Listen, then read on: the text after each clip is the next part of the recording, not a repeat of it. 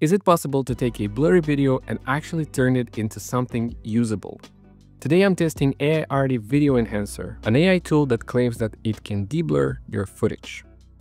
So Aiarty is a next-gen video enhancement app that runs directly on your computer. It uses a mix of diffusion and GAN models to recover details, clean noise, fix choppy motion, and even save you from blurry videos. Aiarty runs locally on your machine. This means you're not uploading footage to any servers and you don't need internet connection while processing. So your files stay private. This is what you'll get once you open the app. Aiarty gives you multiple AI models, and honestly, there's no single best one. Each is optimized for different footage, so you want to experiment. But here's a quick test.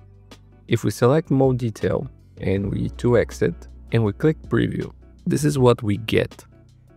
Before and after. Let's test the smooth HQ. Let's test the super video. And I think this is the one that they were recommending for this type of footage. So before, after. Oh yeah, this looks better than the previous one. Before, after. Now let's take a look at a different scenario.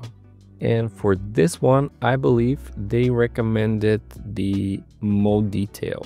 Before, after. Oh well, it does look natural. Let's test some of my clips. This is the before with the mode detail. And this is the after. Yeah. It looks better. Especially this part over here. I think this one is for the face, so let's see it. Okay, this is the before and after.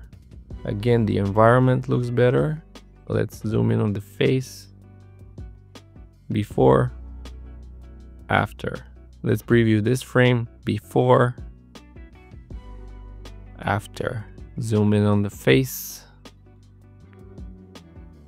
Well, you decide for yourself. I think it does look a little bit better because it makes the environment a little bit better. And let's check the last one. Now this is the before and the after. Zooming in on the face.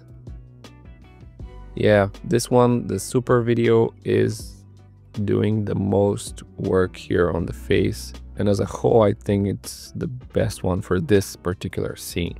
And I have another clip that I want to try. This one has a lot of details. So before and after.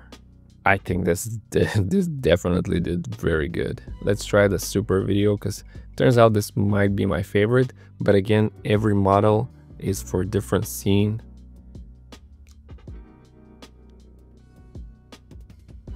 Yeah, I like this. But what are the best practices and what are the Aiarty suggestions for using their app? Test different models for different shots. Don't use the same model on a range of different scenarios, so your night scenes will be different to your close-up shots.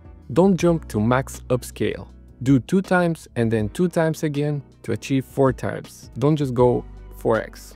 I don't know why they have 4x then.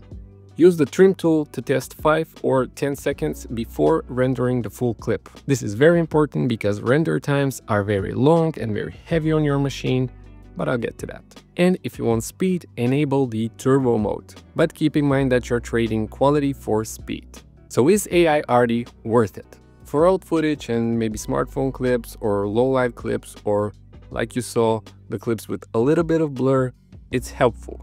It can recover details, reduce noise, and upscale to 4K.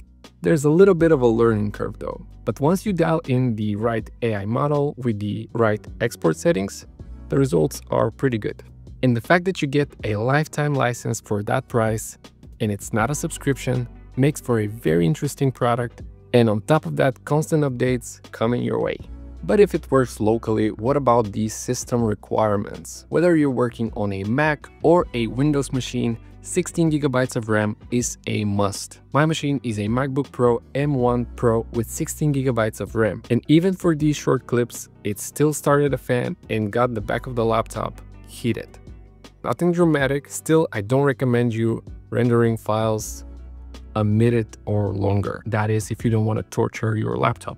or machine, even if you have the MacBook Air M4, which is actually my working laptop for the past 4 months now. To see my review and thoughts on this laptop, click right here.